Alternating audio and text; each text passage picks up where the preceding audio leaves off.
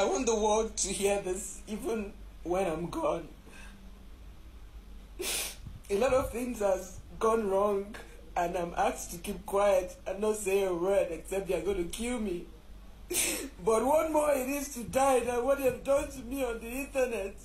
That the world feels I did something wrong. I would rather prefer to die and tell my story than die being quiet for nothing. I was not arrested by any police officer.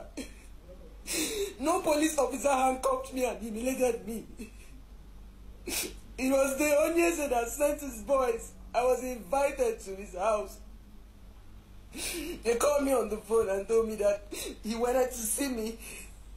Stupidly for me, because I had nothing at the back of my mind. I just took my shower, wore my gown, and went to his house. I walked into the compound. I sat on the plastic chair that they gave me outside. 3 boys were holding belts and 2 were holding guns. I asked what the problem was. They shut the gate, collected my phones from me, and asked me to sit on the floor. I asked them why. They said it was the Inspector General of Police that sent them to arrest me. I told them, fine, then let's go to the station. They said if I don't keep quiet, they were going to shoot me down and kill me. I had no choice than to sit down because nobody even knew where I was. I was all by myself, sitting on the ground. They took my phones from me. One of them brought out handcuff and handcuffed me on the ground. All I kept begging was, please, stop videoing me. They said if I don't say what they asked me to say, that they're going to shoot me down. I had no choice.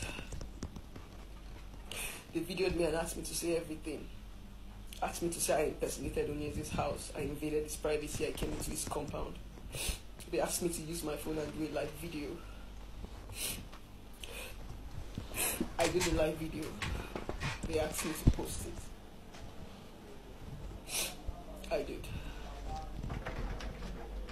They asked me to roll on the ground and go and start begging Onye in his compound. By then he drove in. As soon as he drove into the compound, I saw a police officer in uniform. I ran to him and told him, sir, please, I work with the police. They are humiliating me. And the policeman asked me to get out. Unfortunately, they started doing video calls. The guy who handcuffed me and his friends started calling girls on video calls to mock me. Fortunately for me, they called somebody I knew. And immediately she saw me on the camera, she ran to the destination with her husband and came and started begging them. She begged and begged with her husband. That was the only savior that made them allow them come into the gate. They asked me to sign an undertaking. I didn't even know what the undertaking was about. Asked me to bring out 500,000, except they are going to publish the video. I told them I don't have 500,000. I just finished celebrating my birthday party. They said if I don't bring the money, then the video is going to go all over the internet. After the begging, they said they wanted to go and know my house. They drove to my compound, asked me to bring down my kids. I brought down my kids. They looked at them. On the process of them driving out, they met my mom at the gate. After the whole drama, they drove off. Before I could blink my eye, the video was already on the internet. And I was like, okay, fine, what more is it to life? You guys have posted the video, so what is it? Both of you guys won again. Probably, I don't know what happened. They started getting fused. People started asking why I was handcuffed. So in order to cover up, they came back and asked us to have a drink to make social media believe it's a stunt, that nothing really happened. I'm not doing this video to get your sympathy or to get your pity. I have fought for humanity. I've fought for women. I've fought for children. I've fought for single mothers. With my life, with my money, with my position, with my blood.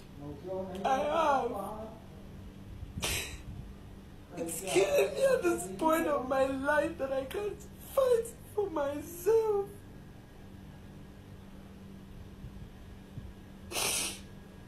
I tried so hard to be strong because everybody says I am strong.